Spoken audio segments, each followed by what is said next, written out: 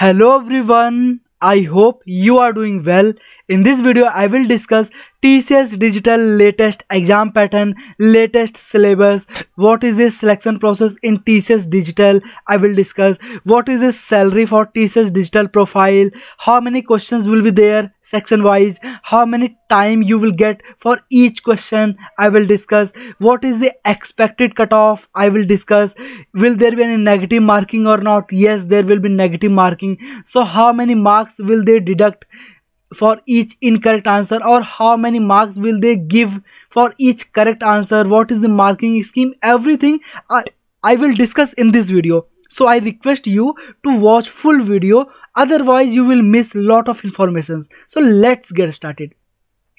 So first let me show the salary. So for TCS Digital profile they will provide 7 LPA, but for TCS Ninja profile they provide 3.36 LPA. Okay, so this is almost double. Now let's move to selection process. So for TCS Digital, so there will be total 3 rounds. Round 1 will be online exam, round 2 will be technical interview, round 3 will be HR interview. Each round is an elimination round.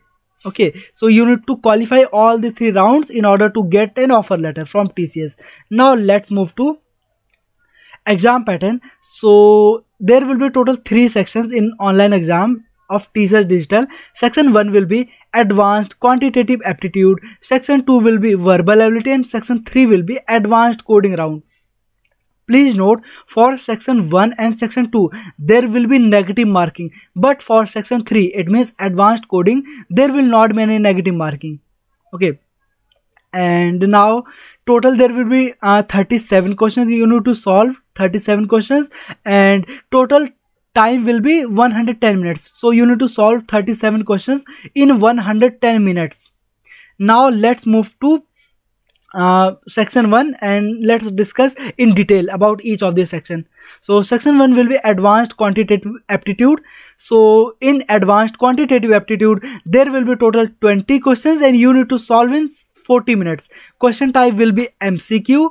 For each correct answer you will get 1 marks. Okay, and 1 marks for each correct answer. Now for each incorrect answer you will get, or they will deduct 2/3 marks.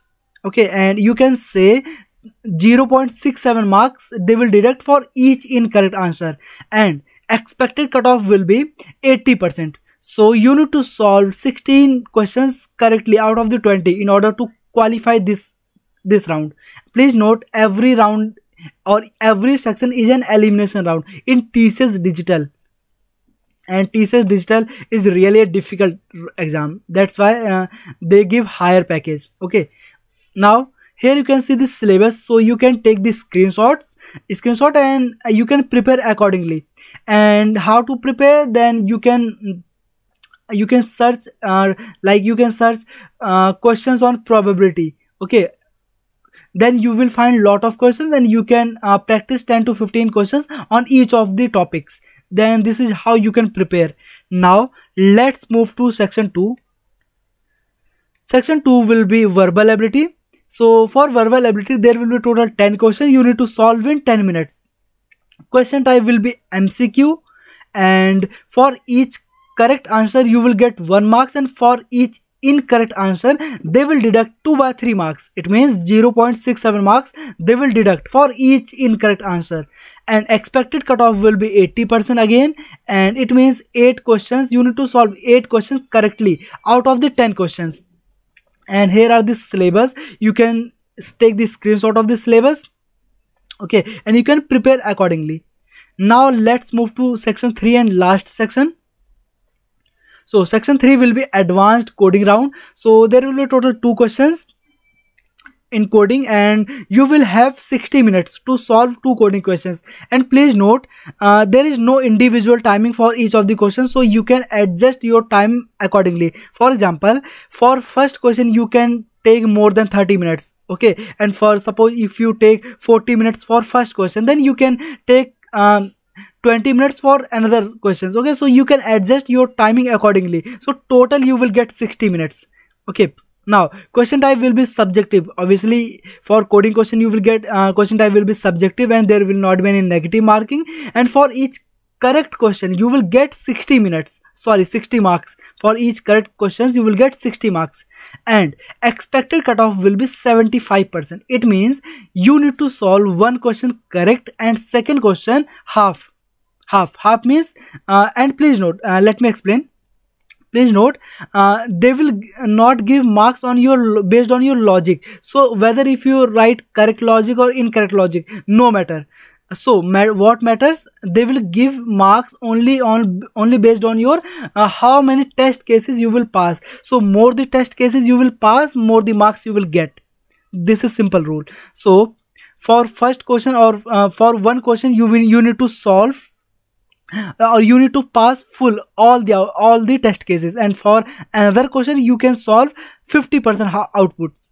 Okay, for example, for question 1 there are in question 1 there are total 10 test cases, so you need to solve all the 10 test cases. And for suppose in another question there are total 8 outputs and 8 test cases, then you need to solve at least 4 test cases. Okay, so this is just expected, so you can get just idea so how many test cases you need to pass.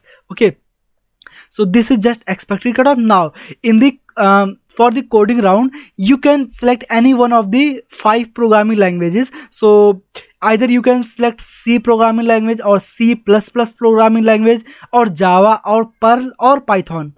Okay, and syllabus for the coding, so math based coding, strings, array, data structures and algorithm, and please prepare accordingly. And question type will be difficult, really difficult.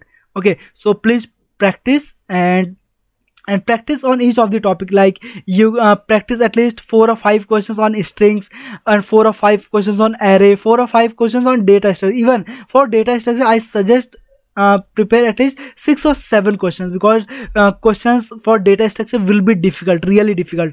And for algorithm also you can you need to practice at least 4 or 5 questions. Okay, and one more important thing, now the question is, now you may have one question, can you switch programming language between the questions? For example, for question 1 can you select C programming language, and for question 2 can you select C++? So answer is no. You can select only one programming language for both the questions. Okay, so if you select Java, then you need to solve both the questions in Java. If you select Python, then you need to solve both the questions in Python. Okay, so this is how you need to solve the advanced coding questions. And yeah, so you can prepare accordingly.